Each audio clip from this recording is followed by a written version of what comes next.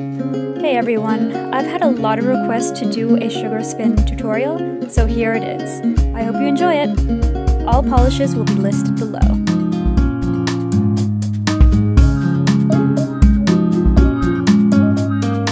If you're new to sugar spin, I would suggest starting with one cream polish. Glitters and metallics thicken a little differently and are more difficult to work with, so until you get the technique down, definitely stick with one polish. Always pour out more polish than you think you'll need.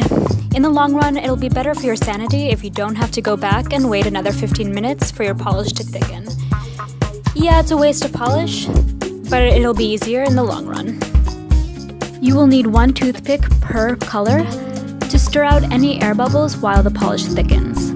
These air bubbles pop after application to the nail and flatten out the design of the sugar spin. I go through every couple of minutes just to check on the thickness and consistency of the polish. Finding the right consistency will take a little trial and error, but I do suggest starting application to the nail around 30 seconds before you reach the desired thickness. This will allow you a little bit of extra time after cleanup to fill in any spare spots. I used Wet n Wild Black Creme as my base. There is no way around this. Sugar spin is one of the messier techniques. You'll see me stamp my finger right into the polish multiple times. Start out nice and slow with thinner strands. It is easier to go in and add more polish than it is to fix thicker strands and clean up. If you have seen my other sugar spins, you know I prefer a thicker line over the thinner ones. I think it looks a little bit more uniform and it looks a little straighter on the nail. In order to do this, I like to take a nice thick strand, bring it over, anchor it to the side of my finger, and bring it back. If I'm lucky, I get a thick enough strand that I can do multiple lines. Then I go back in with thinner ones and fill in any bare spots. This will take some practice, but you will get the hang of it very quickly.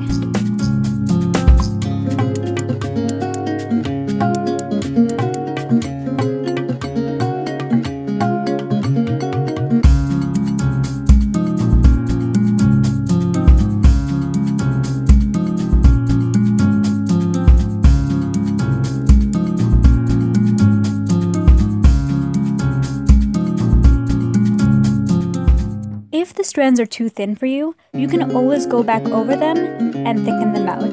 But instead of taking the toothpick straight across the nail, you'll want to actually bring it up towards at an angle. This is also how you'll do a halfway sugar spin, just like I'm doing here. You're going to want to bring it across and then up, and the strand will end on its own. Now, if you get too thick a strand on the halfway, just bring it back over to the same side and bring it up. I got such a nice strand with this one and was able to fill up nearly the entire nail. And I just went back in and filled in any spare spots. And I was really surprised and happy with how well this silver spun.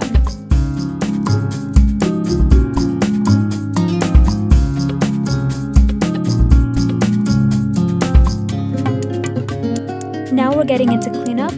I remove any excess polish from the dirty side of the toothpick, and I'm removing the excess polish and creating crisper lines. I personally don't like borders around my nails, and I like the lines to go from one end to the other. I also use this to remove any excess polish from too thick strands.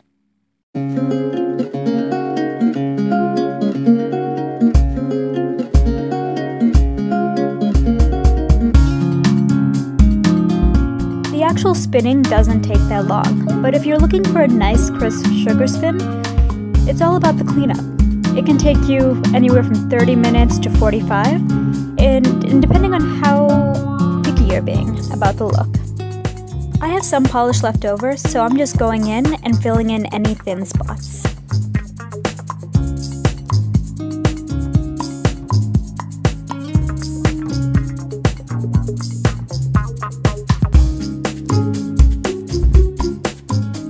Now we're going to dress up the sugar spin with a little bit of glitter.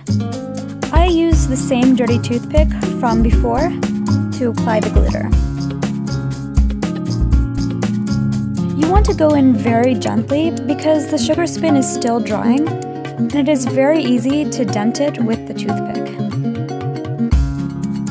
You could wait until the sugar spin is dry, but then you are going to see the clumps of glitter on top, and the polishes won't dry together.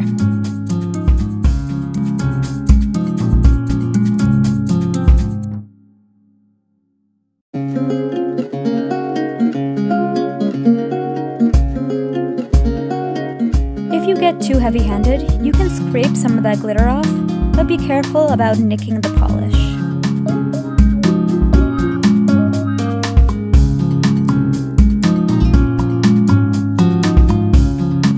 It's cleanup time, the most important part of the sugar spin.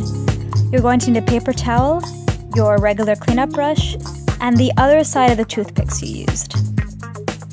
I've already gone through with the cotton swab and taken off as much of the excess polish as possible, and now I'm just doing a basic cleanup with my cleanup brush.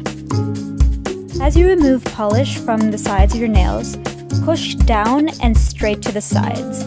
You don't want to go back and forth from cuticle to tip because it will move the ends of the strands back and forth and you'll lose the crisp lines you created with the toothpick.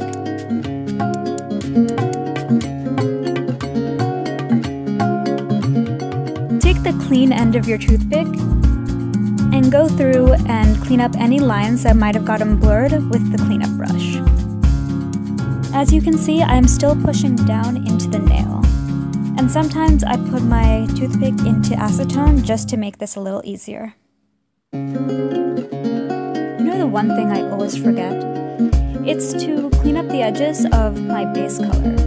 You would think I'd remember to do it during sugar spin cleanup, but I'm so focused on maintaining the crisp lines that I forget, and I don't notice until I'm taking photos way afterwards.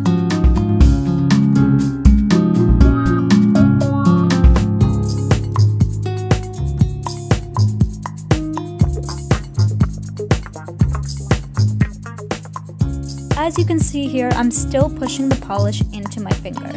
This helps anchor the strands so that they don't go moving around back and forth. This will also take a little bit of practice, but don't worry, it's easy enough to master. Now, if there are larger chunks of polish you want to get rid of, just use your cleanup brush. It's the fastest, but not the most exact way. And don't worry about all that extra polish on your fingers, we're going to take care of that really soon.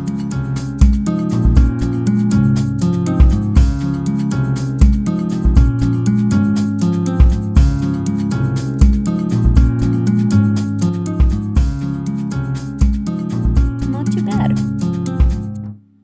Alright, now for the fun part. We're going to use a pond towelette to get all of that excess polish off of the fingers. No matter what polish I use, I always get it everywhere, and a towelette dampened nail polish remover removes it all.